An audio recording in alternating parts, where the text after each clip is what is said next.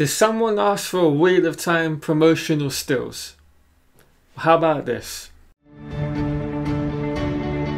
But now, how about another one? Another one. Another one. Hi everyone, welcome back to the channel. Now, I hope you've all had time to calm down from this Wednesday's reveal and had time to relax. Now, I was on the Dusty Reel with a few other guests where we broke down all 4 of these Entertainment Weekly promotional stills. And that was for 3 hours. Now, I haven't made my own video on it, so that's what we're going to be doing today. So let's jump right into that first image that we conveniently named the Fantastic 7 of the whole group.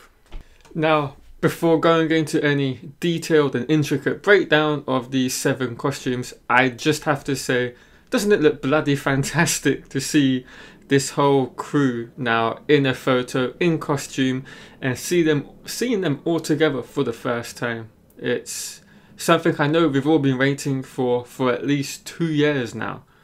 And for a lot of you, the entirety of my life as well. So yeah, a fantastic day to say the least. Right, so let's now jump in and do a bit more of a detailed breakdown of this photo.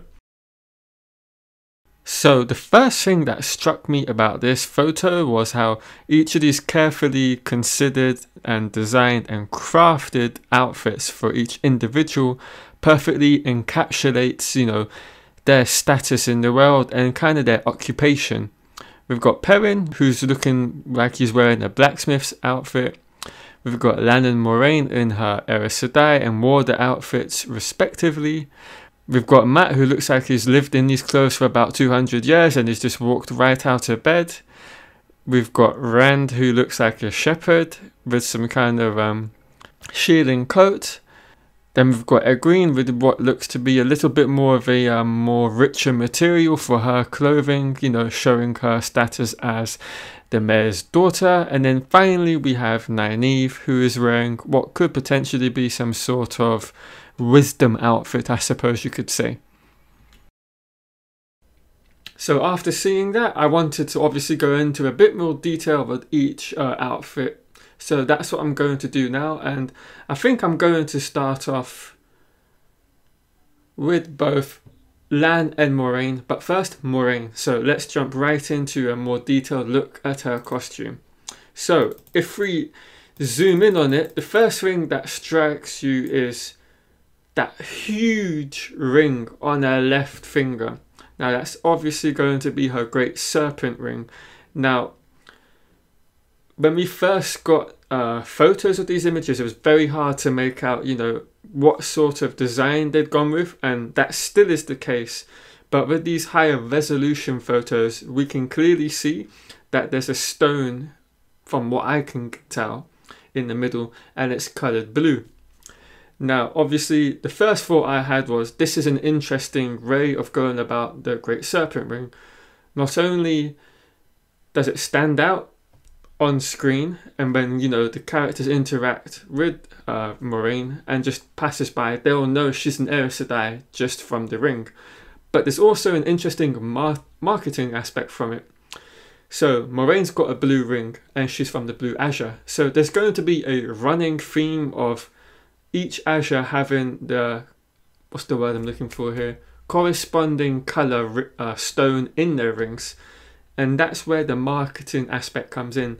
They're going to be able to produce, you know, all the Azures coloured rings for the women to go out and buy in the shops. And, you know, whatever Azure they relate to, they can go and buy that coloured ring. Now, another thing that struck me straight away with Moraine's outfit is, I don't know if you guys would be able to remember this, but say a year or so ago, there was a leaked image of Rosamund Pike in what we presumed was one of her costumes as Moraine. And what's really striking and made me remember that was the fact that on this photo, you can see like these shoulder pads, I suppose, or I suppose that's what you want to call them, the shoulder pads. Now, if I bring up that leaked image of Rosamund in costume, where we get a bigger understanding of what she's wearing underneath, as with, you know, for the most part, the costume is very much so hidden by, you know, her outer garment. It's a very similar costume, so I wouldn't be surprised if these two images are of the same costume. Now, yes, there are a few issues I'm sure we all have, and I have those as well with it, and that's obviously the lack of a Quisiera. Now, that's something I'm hoping we do see going into this season, as I feel when we've read the books and think about what we envisage with Moiraine and how she will look is that very item. And so not having that there is a bit of a bummer, a bit of a letdown, but I'm hoping, you know, that will at least play its part in some form or shape in the show. So up next is Lan's warder's outfit. Now, what I love about this is how distinctive a look it is, and so I assume this is the kind of look and feel that we will see across the show for each warder's outfit. Now, a few things that struck me straight off was, for first of all, how his heron marked sword is on his back.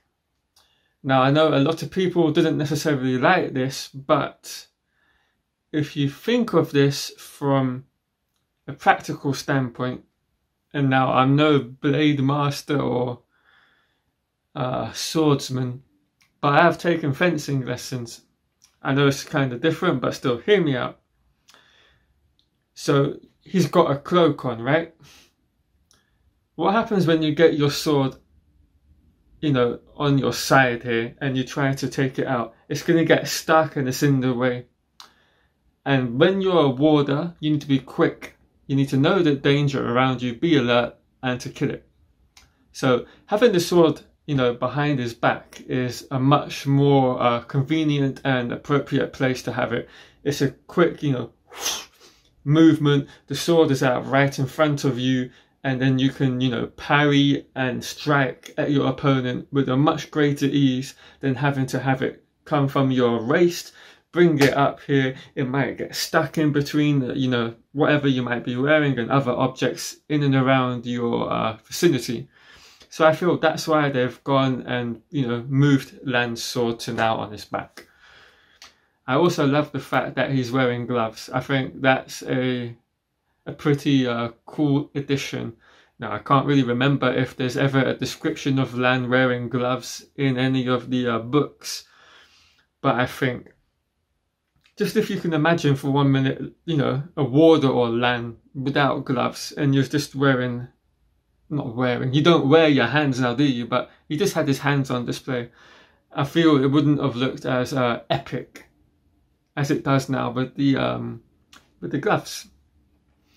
And then obviously the notable thing that I'm sure we can all see is the colour shifting cloak is not a thing.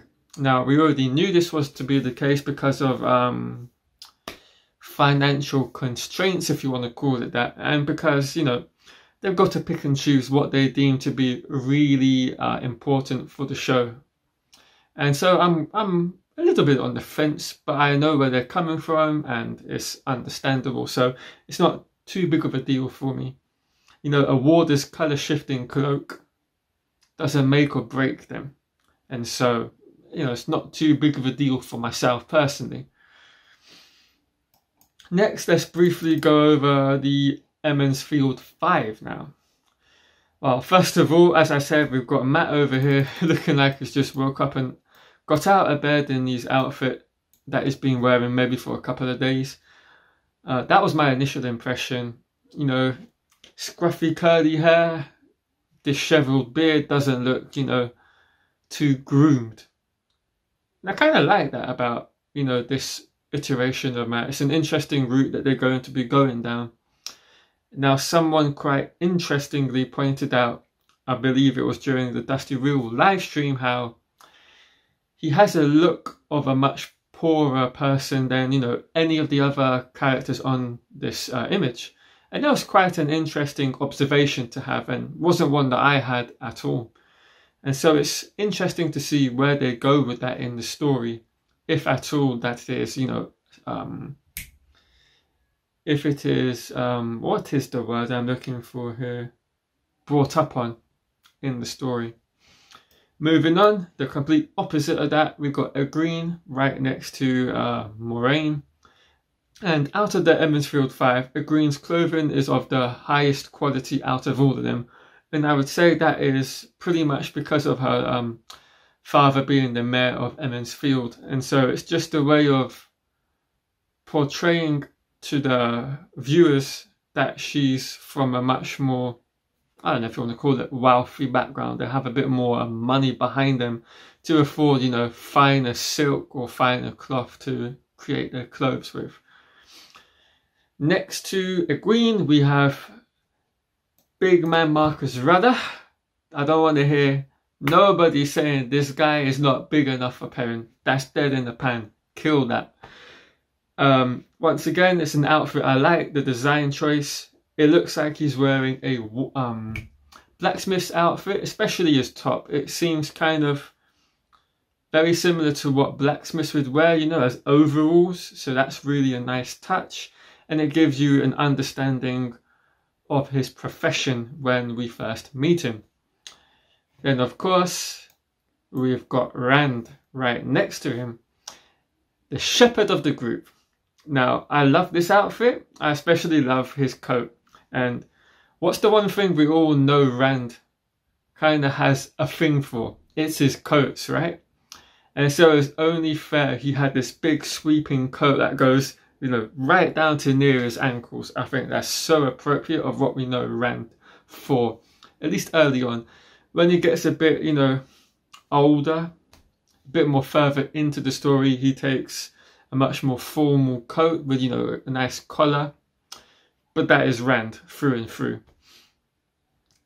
He basically looks like a shepherd, and I think that's a great place to start him from.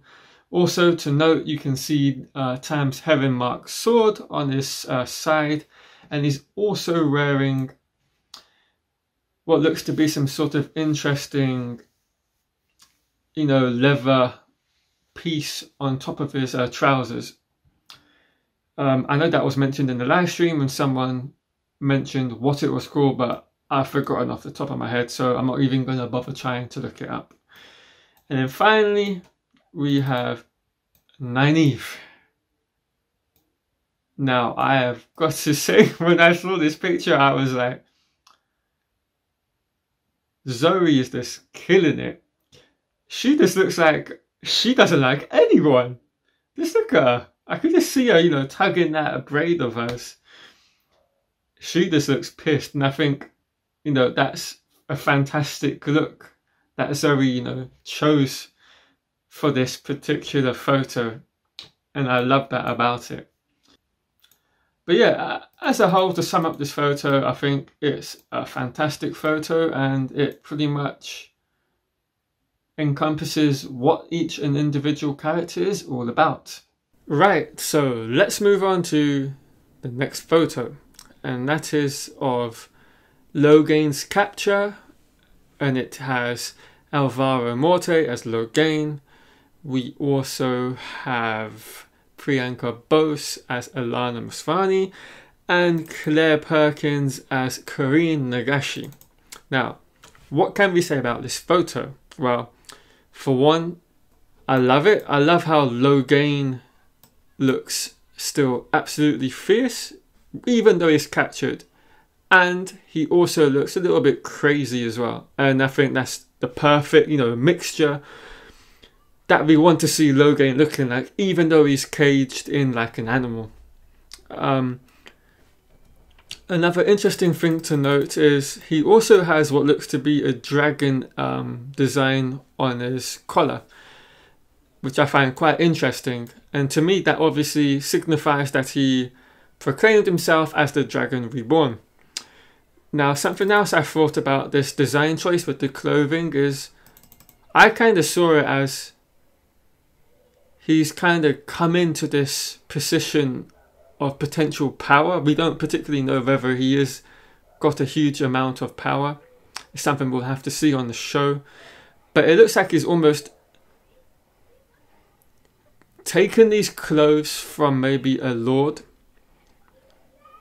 and then got someone to, you know, stitch in this dragon design on it. That's what the, you know, the initial impression I got. I don't know why, but that's how I saw it. I felt like he'd almost stolen these clothes to give himself that look of nobility, even though he doesn't have it. We can't also not mention the fact he's wearing a really dark black ring. I think that's a pretty cool, neat look. If there's anything, you know, with that, I don't really know. Next, we can see obviously this huge cage is in a carriage.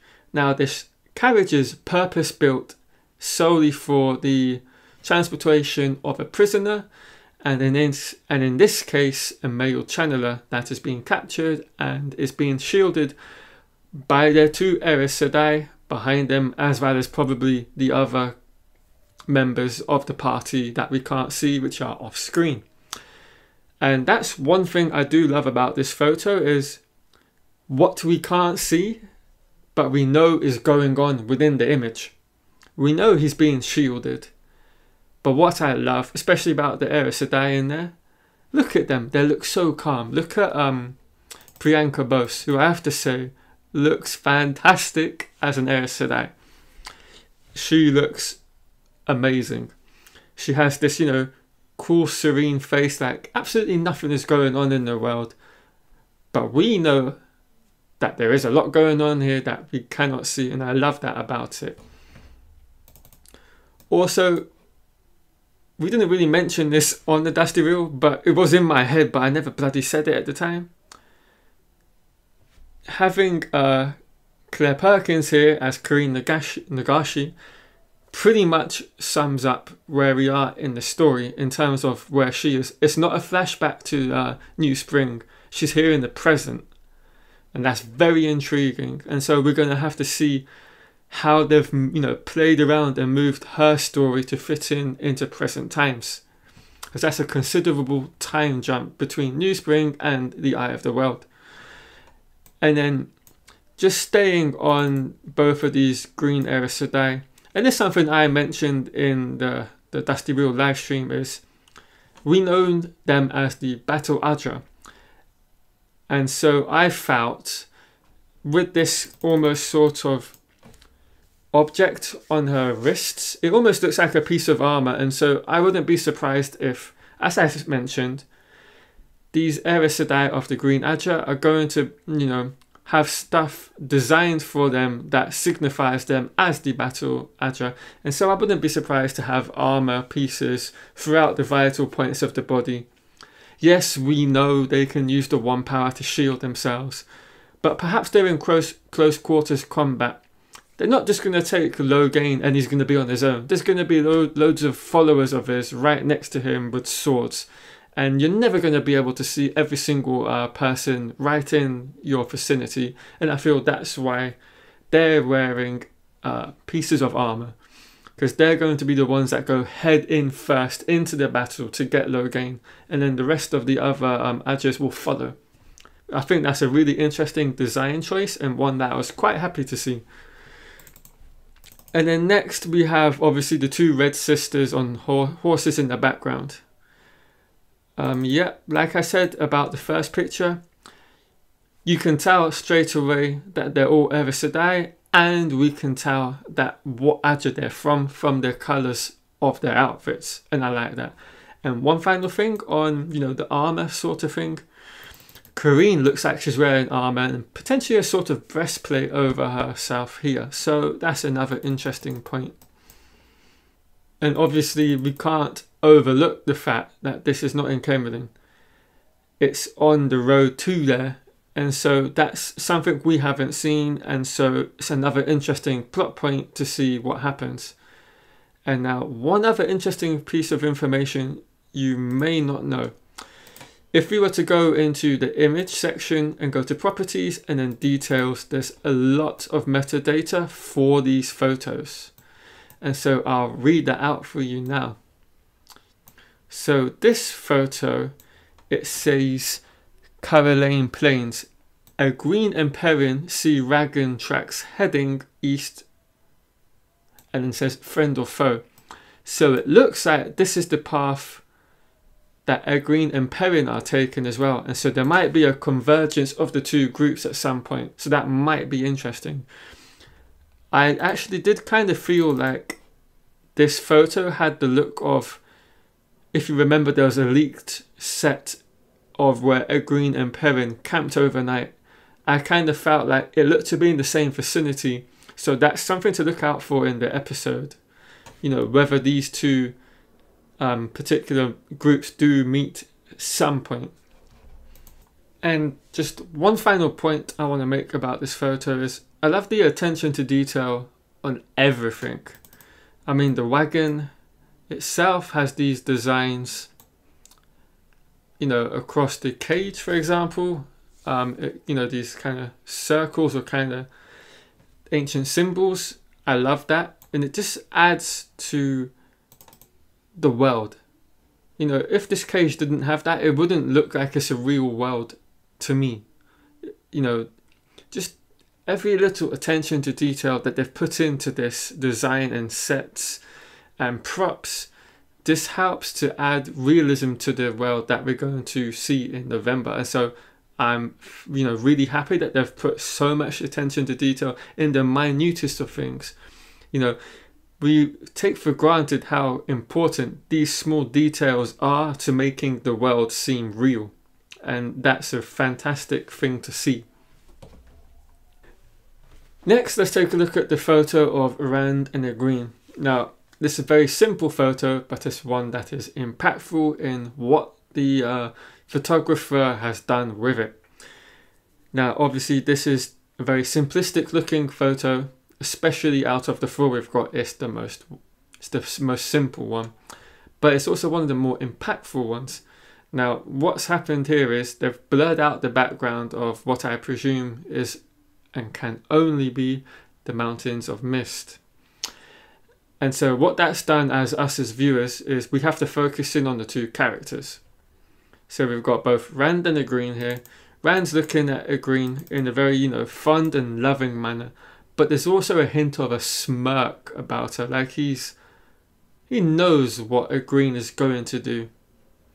While Egwene, on the other hand, has this look of contemplation and maybe a look of her thinking back to all that's happened to them up until this point. That could be one point of view, or this could be before winter night, and maybe we'll have some scenes that we perhaps hadn't seen in the books that they've written specifically for the show, you know, to help bond the characters. And that could potentially be what this photo is from. I could be wrong on that, but it's just an idea that's popped into my head. Now, on the Dusty Reel, I did mention how I felt Egwene looked like she was looking back on what's happened to her, as in winter night, meeting Moiraine, finding out she has the spark that she can channel, and thinking about, you know, how her life is going to change. And it's the same for every single member of the, you know, the gang that leaves with them from Ellen's Field. She knows none of them are going to be the same again. They're all going to change in dramatic manners. And she's kind of just thinking about that in maybe a sad, contemplating point of view. But also looking forward and thinking, I'm going to be an Aes Sedai. I'm going to join the White Tower. I'm going to become an accepted. I'm going to become a full-blood Aes Sedai. She's got that steely determination as well. But just overall, a beautiful shot, a beautifully simplistic shot that has a lot of emotion behind it and a lot of ways in which you can interpret it.